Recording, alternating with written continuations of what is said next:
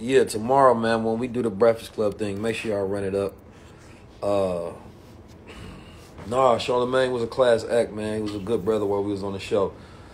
No drama, no nothing like that, to be honest. You understand me? I did the show with Rashad and Troy at EYL. You understand me? You know, this partnership of ours, man, is powerful because, you know, built the platform myself off my integrity, my moves, my actions, my experience. So to be able to choose them to partnership with, and y'all know, I ain't heavy on doing partnerships with nobody, especially after the last one I came out of. So that just means that I trust these brothers and they got some good integrity, you understand me? And I thoroughly vetted them, you understand me? And then we found connections to where, consequently I able to get on the Breakfast Club. And at the end of the day, I'm gonna be 100 with y'all. I liked the interview. It was powerful. You understand? There's gonna be some knowledge, some narrative changing. I need to just go in there by myself because y'all know Big Keys. At the end of the day, I need to have a brand separated where I want to go in there and have a conversation with the world that's so dangerous and so disruptive and so unapologetic. By the time I'm done having this conversation, it's over with. You understand me? Like, we changed the world in that moment. I'm gonna bring in Luxottica Retreats though in a second though. But I got some game for y'all, man. I promise you I got something that they ain't got nowhere else.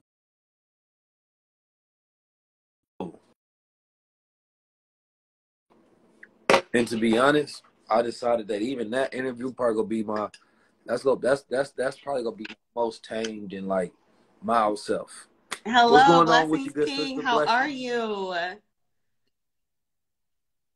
you? Every day I to am achieve. How feeling about blessed, feeling yourself? amazing. I see those beautiful angel numbers. It pinned 333 has been my life number, so it's already divine sign Yeah, yeah.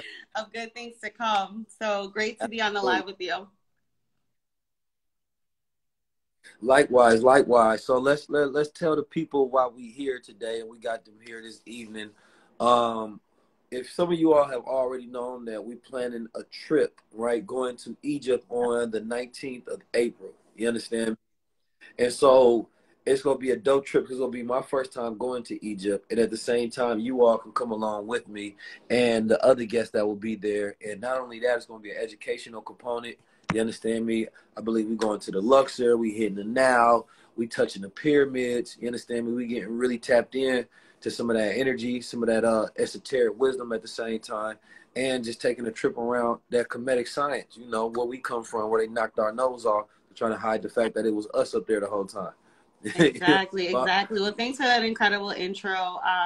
And again, my name is Letitia Ricks, CEO and founder of Luxotic Retreats. And yes, we are very excited about our Egypt retreat. For those that follow us, have seen our incredible Dubai retreat.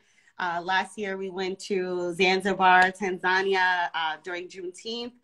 Which was an epic experience. We had good friend, good brother, Wall Street Chopper there, a ton of incredible people in Dubai, Kiana Watson, and we're super excited to have you, Kezzy Williams, and a ton of incredible speakers on this retreat to Egypt. So it's 7 days, 6 nights. Yes, we're going to Cairo first. We're staying right on the Nile at the beautiful Four Seasons, and then we're traveling up north. We're going to the Mediterranean. We're going to Alexandria, Egypt. Fun fact about Alexandria, they had the first oldest library in history. So that's where Amazon got the name Alexa from, which is incredible. But we'll be traveling there. That's yeah, we'll have our conference where we absorb all of the information. It's not by mistake that we're having a conference there because so much information was given in Egypt, in that city of Alexandria. And then after that, we're taking a trip to Luxor to navigate the Valley of the Kings, as well as all of the ancient temples. So you'll have an opportunity to really absorb, be able to meet and connect with incredible professionals, entrepreneurs, and of course, great speakers such as 19 Keys. yeah. I mean, that's it's really gonna be a once in a lifetime trip. In a sense that I don't make myself that available for everybody to just travel with me. But at the end of the day, man, Trap told me it was wonderful when he did it. You understand me? And I got some amazing feedback. I actually Awesome. just got off the phone with him. Um, Anybody that actually wants that experience of traveling with me, specifically for those who follow me that tap in and want to go tap into that energy over there in Africa, please lock in. This is going to be an amazing trip. Like I said, it's going to be my first time. No It ain't no vaccines. vaccines to get over there. So I know people be worried about that. You understand me? You know I ain't take no Jabberwocky, so I know how to travel. So at the end of the day, what I'm excited about, because at one point in time, like really going to the pyramids was like a vision, like really Wow. a dream of mine. You understand? And like because it was like I believe that like when I get there, like my Absolutely. DNA just activate, right? Don't get me wrong. I've been to Africa and I've activated that DNA. Like You you really really go do. through That is hemispheric so changes accurate. within a brain, and like Mm-mm. you don't come back the same person. You enhance, you go through DNA upgrades, and it's powerful out there because they got certain parts. When I was being told that, they don't even want you to meditate in certain parts of the pyramids. You understand? Because they know you gonna Mm. tap into that grid. But if you go in there with already having a spirit where it's already meditative, Precisely. they can't stop it in the first place. You can get your downloads, get Yep. your upgrades just by walking through. You know, but you just got to have your being open to be able to receive. You understand me as you there. So even before you come, I would have say, do a little Mm. cleanse. You understand Yeah. me? Body right. Don't have blockages when you come, so you can absorb them downloads. Like it's gonna be a once in a lifetime higher consciousness, high level trip. Like, listen, man, you traveling with big keys, it's gonna be Absolutely, a different kind of energy. I'm absolutely, just letting. and it's so great that you brought up a cleanse. Our core team, we did a cleanse before we went to Dubai. Exactly 40 days. So tomorrow marks 40 days before we head to Egypt. So setting our intentions on it being an incredible experience, the vibrations, just the connections of people. I always say when we get all of the people that are together, like you know our destiny, our existence is already set. So when we arrive together, it's like we're all meant to be in that same space at that same exact time. And it's just so powerful when you've got all of these people in this room together, in this space traveling. And there's so many relationships that were just organically built from the experiences that we've had. Like I'm blessed to see it all just manifest itself over the past few months and over the past year. So I'm very excited about what Egypt's going to do. It's always a different vibe, but it's always good because of that, because of the fact of us setting our intentions, cleansing ourselves to the highest powers that we serve in the different ways that we do. But it's always, just that good vibe because we do that so intentionally. Yeah, man, Egypt is such a mysterious, powerful grid, man. The most powerful thing about ancient Kemet, Yep. you understand me, land of the blacks, you understand, and then later known to be called Egypt There when you it go. kind of got gentrified, if you will, um, is that they were a civilization who Mm, knew how to work together, right? Wasn't that there wasn't mass amount of intelligence on the planet Earth and intellect. It was just right. that they knew how to work together in a sense of and to accomplish great feats that other civilizations before them had not had that same level of organizational capacity for, right? And that's really probably one of the more powerful things about it. And then it's like, even now when we look at back on it, like, Pharaoh is not just like a person who Right. ruled. A Pharaoh is like a body. You understand me? And like a temple itself, right? So there were many sites that were known as pharaohs, and your body is a Mm, pharaoh in the temple itself. But one of my favorite, and I'm pretty sure a lot of people, is Akhenaten, the father of Tutankhamun. You understand me? And I resonate mm-hmm. because it's such a powerful story. Tutankhamun, 19 keys. He was a 19-year-old ruler, and he went against his father's wishes, right? Like Akhenaten was the one who brought everybody together under this one God idea, And Tutankhamun never showed any presence that he was going to defy his father until he took power. You understand me? And then once he did, of course, you know, he met an untimely demise. But once you study ancient Egypt and you study ancient Kemet, you find lessons in it. You understand? You find life lessons, you find cultural lessons, and you find things that either are a warning or an inspiration for another civilization Right. that they want to build in those footsteps. You understand me? And so I believe that each and every person on the planet Earth needs to visit because, you know, it's one of the great mysteries of the world that we have some of the biggest monuments in the world, but it also represents that, you know, ancient people were more advanced in certain areas than modern man, and modern man consider themselves to be That's the powerful. most advanced. I feel like Egypt is a symbol of humility for the world. You understand me? Because nobody can confidently say they know exactly what happened there and how they did it. Right? And so a lot of us kind of want to disregard the constructions and the constructs of our ancestors, yet we can't say that we've created something even better than them and we're more advanced because we understood everything that they did and they had a primitive way and we have a powerful way. So go back there for that point of like, once you go, study first.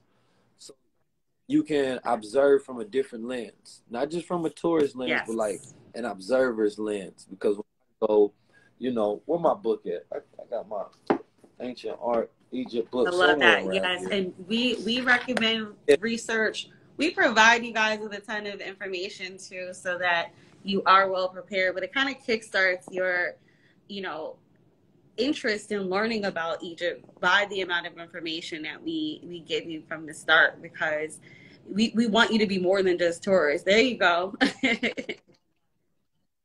Look at them Negroes. Look, man, Yes, you got the yes. jerry It's too much curl and everything. melanin. You know what I'm saying? You gotta go back and see your cousins and what they were doing back in the day. Feel me?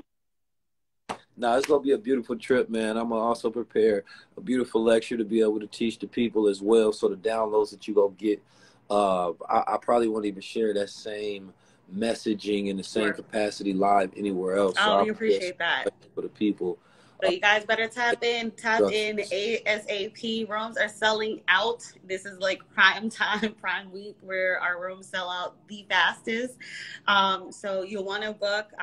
And all of our pricing is in. If you go to Luxottic, our page, it's right in the second page. And yeah, we're super happy to have you. Super excited for your VIP session with our key groups on Sunday. So we have our VIP session. We're very excited to have you as our featured guest this Sunday. I'm excited to be there. Listen, tap in, be on the trip. You understand? You know, money or debt notes, they meant to exchange for things of greater value. So it's going to be a greater value than anything else that I believe in April you can spend your money on. Something that you like. That's a fact. Well, thank you again for having us. We're very excited to have you. We'll definitely continue to stay in touch. The dates, I see a couple of comments. April 19th to the 25th, vaccinations are not required. It does require a PCR test 72 hours before, and then we arrange for you to have a PCR test to return back 24 hours within that time. Everything's included in the price, so you don't have to think about anything. All of your excursions, your meals, meet and greet with everyone, transportation, upgrades, all of that. And you can always tap in with us if you have any more questions. Yes, thank you. Have a wonderful night. Talk to you guys. All right, bye. Absolutely. You as well.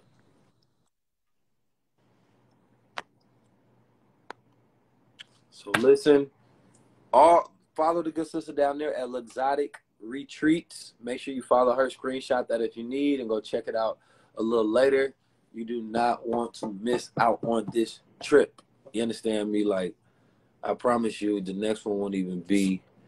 It might not even be possible anymore. You understand me? I'm just moving on a different energy right now. Like, what I'm tapped into is just a different frequency. So, At the end of the day, the Breakfast Club interview will be powerful. Make sure y'all go in there, like it, share it, send a comment. You understand me? Go crazy tomorrow.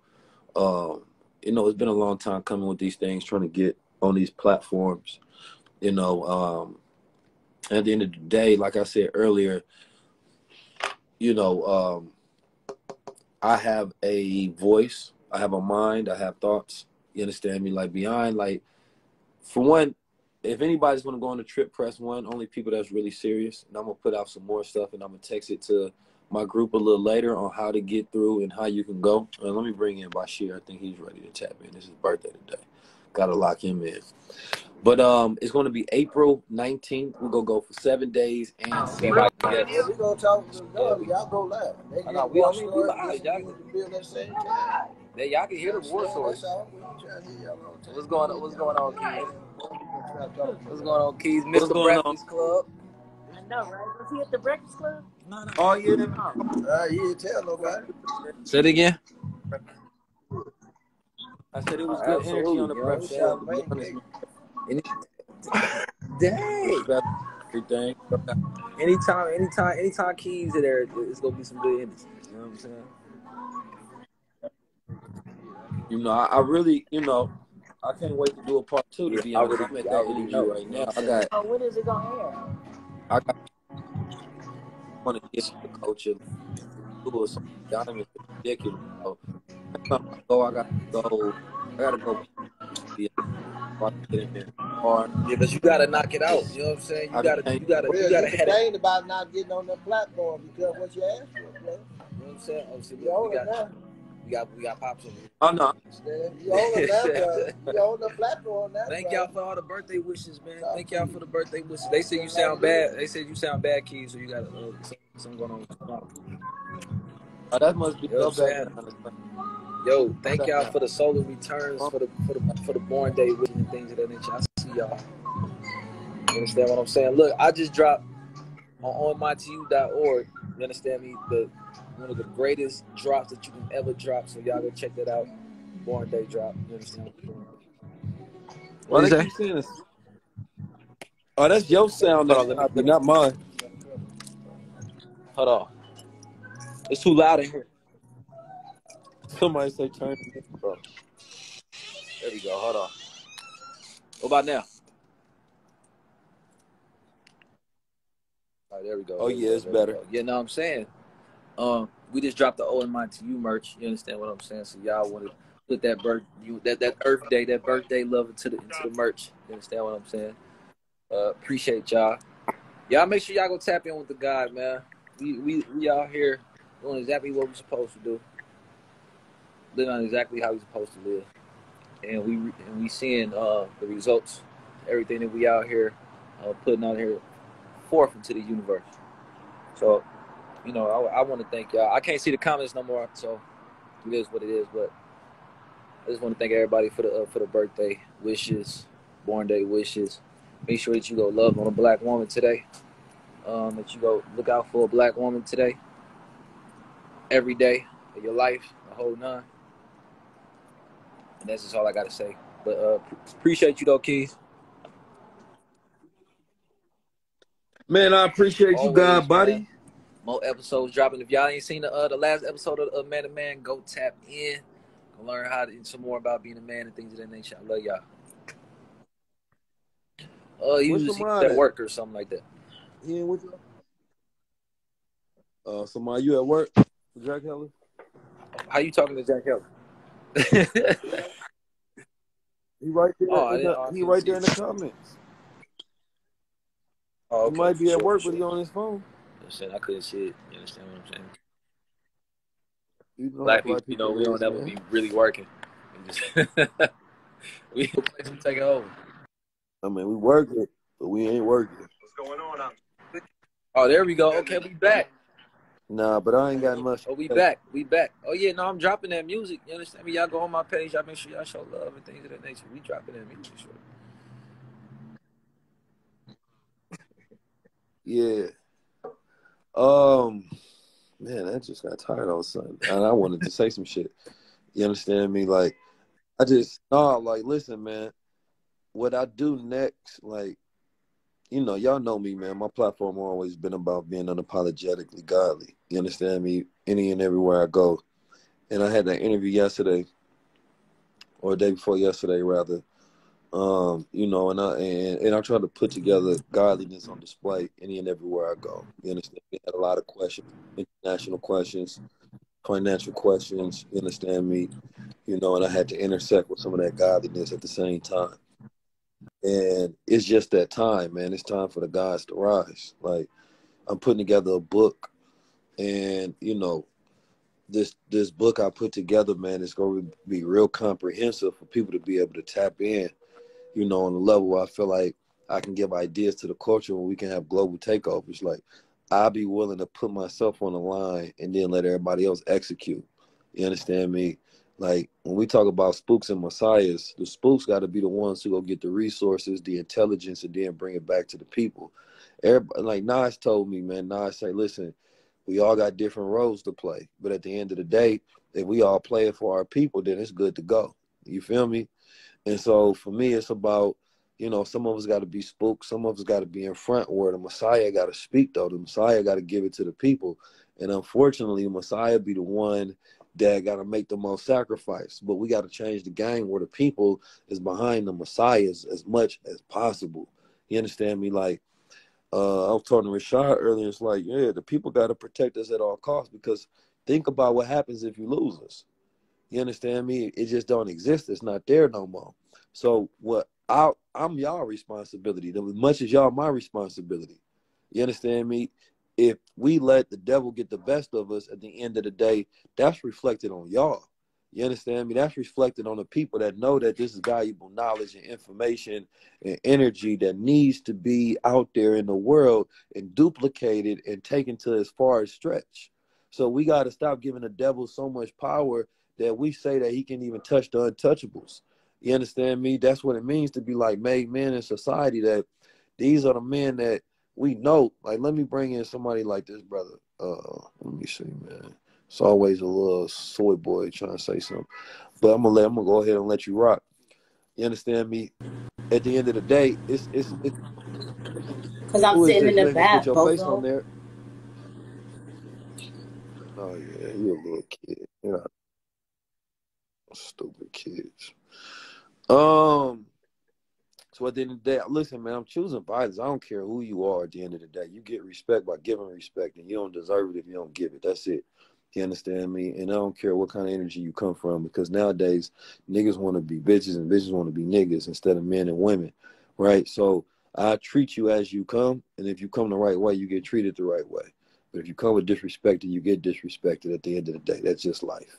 You understand me? So I am who I am. I never claim to be some perfect person in front of y'all. You understand me? I am from where I'm from. I battle with striving to be a better person on a consistent and daily basis. So if my hand itches and I smack somebody in the face, then that you got to take it as, damn, that brother is still growing. That's growing pains. That's all that is. You feel me? But watch what happens over this next 365, man. It's about ownership and control, and that's it. Create real projects that we can create jobs, create businesses. You understand me? And at the end of the day, I realize, like, if I can't change the whole world, I'm going to change a part of the world. You understand me? And that part of the world is going to last for a long time. You feel me? And if I look at the leaders before me that I respect, they changed enough of the world to where I can do my job to change the rest that they didn't reach. There's an analogy by the Honorable Minister Louis Farrakhan that I love more than any, where he say, listen, you got the sun, then you got the stars. The stars justify the existence, or the sun justify the existence of the stars, because we wouldn't understand what the stars was without understanding what the sun is. That's why the sun represents justice, or freedom rather, because the sun shines freely upon all. You understand me? And the stars represent justice because they justify the existence of the sun by having that understanding. And so at the end of the day, wherever the sun doesn't reach, the stars reach the rest of the universe. Because the sun can only reach so far. Its light only has a certain capacity. So I'm a sun, but y'all stars as well. And so wherever I don't reach, you gotta reach. I can't reach your cousin. I can't reach your partner down the street. Each one teach one, because when we all get the keys, we can unlock something and unlock each other. And there's 19 million rusty locked minds out there that needs to be opened up. You feel me? Like we all really got a job to do. We be playing with the game, and that's why we be losing so consistently, man. Like this shit in my heart right now, it's gonna continue to be. So what I want to do next is make sure that I get the platforms to put this message out there before I'm gone. You understand me? And I plan on living long, but I'm gonna make sure that it happen with a sense of urgency. You feel me? Because we got to stop playing this game just for a little bit of capital, and at the end of the day, we don't change nothing for the next generation. You understand me? Like, we got to build something real, something sustainable. I was on the phone with Shaka Bars, and he was telling me how he in India with Sadhguru, and he had 5,000 volunteers, and they created a cashless society where they don't even paying each other money. We just, look, we take care of your food, clothing, and shelter. You volunteer to help build this event, and they just working off righteous energy. To be able to have something like that where it's just like a universal, sustainable economy and everybody working together, we so far away from that. We so far away from having like a universal consciousness and everybody's in a harmony with each other and on this powerful vibration. Like, we still look at each other as possible enemies, possible competition. You know that is one of the lowest snake natures you can possibly have, to look at your brother and not want for him what you want for yourself. It's the golden rule. Anything beyond that is where we savages. But we savages dressed up in modern technology and modern clothes, right? And savages that, know how to eat with forks and spoons, so you think you advance, when the most advanced eating is eating with your hands. You understand me? Because when you eat with your hands, you have sensors in your fingers, which starts to prepare your stomach and letting you know it's time for you to eat, that our bodies have a connection. So we lose the connection with our nature, and then we start creating tools and instruments outside our body to try to stimulate the things that we can naturally do. Like, you have to think about that. We have to store things on our phone because our memories don't work as well. That if we can't take the picture, get the content, then we won't even remember it because we don't have the ability to travel back into our minds anymore. They so depleted with drugs and food, right, and distraction and bullshit that they don't even work at their highest capacity the way they used to. They don't even work at the highest capacity anymore. So, like, we got to stop believing that we an advanced people when we ain't advancing. If you take the average person that's in modern day today and you drop them off 500 years ago, what can they do? What science do you know? What mathematics do you know? What engineering do you know? What agricultural science do you know to be able to grow and develop food? What architecture can you do? What design skill sets do you have that could be valuable? So as human beings, we lose an incredible amount of value because of modern technology eases the way for human beings, destroying us of actually developing ourselves. That's cool to learn some marketing and some branding, but like, I can't wait to get to the point where I'm like on the land and I'm just building. You understand me? Like, learning the knowledges and the sciences and the mathematics. Y'all think I like the blockchain because of technology and NFTs. That's mathematics. I understand the mathematical aspect and component of it, and I understand, like, that shit is powerful. Y'all thinking about pictures and some shit that the government said about ID 2020 and like some cashless society. I'm thinking about, I'm a god, and if you give me a tool, I'm going to use it in the capacity to free myself. But you don't even think you dangerous enough, so the man don't mind. You give a nigga who a slave a gun, and he's only going to shoot other slaves. When you train him enough, he not going to take that and shoot the master one day out the week. The master will give a nigga who's been broken in and trained, give him all the guns in the world, and he only uses that to keep other niggas in check. Think about that for a second. That's how we are. Anytime we get something, we just want to use it against each other. never against the master. Because we happy with positions of liberty on the plantation.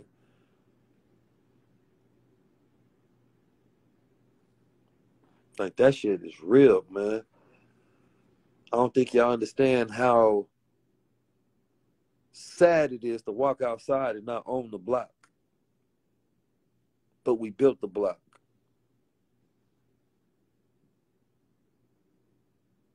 You understand me? How sad it is that in another 2 to 3 years, we have to go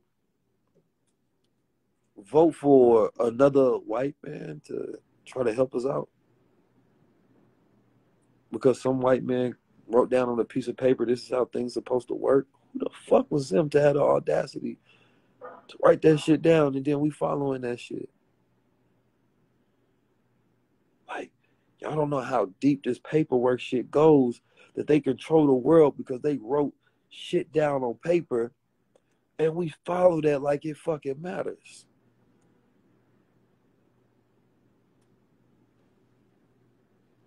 Like, they got that kind of deep power over us? Niggas kill each other for shit that don't matter.